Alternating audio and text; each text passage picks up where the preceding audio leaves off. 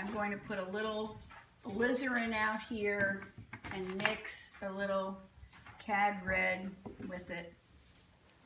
Cad Red Light. And Cad Red Scarlet. maybe that'll work. Because see, I think this might be too orangey.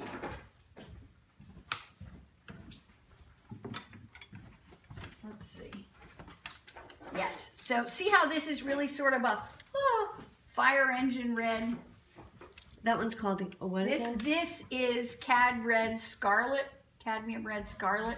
So it's not as cold as, you won't need to use this because you'll have what you need. Thank you.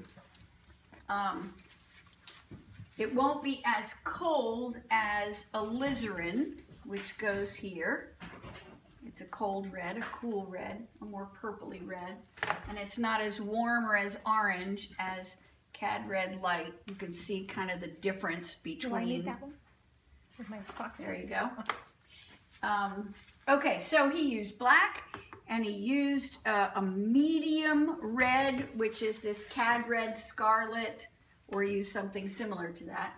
And then a yellow, a fairly cold yellow, so I'm going to put out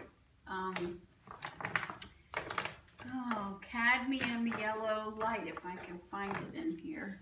These are the radiant colors. It's not out here. It's gotten mixed up in somebody else's stuff. Yeah. Well, That's not it, is it? There's a yellow sticky. oh, that's it. Okay. Okay, so this is Cad Yellow Light.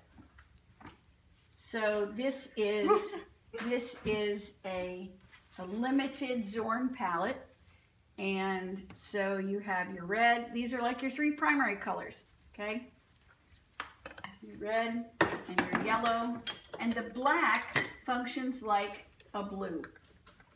So limited palette meaning the fewest amount of colors needed with which to paint. And I'm going to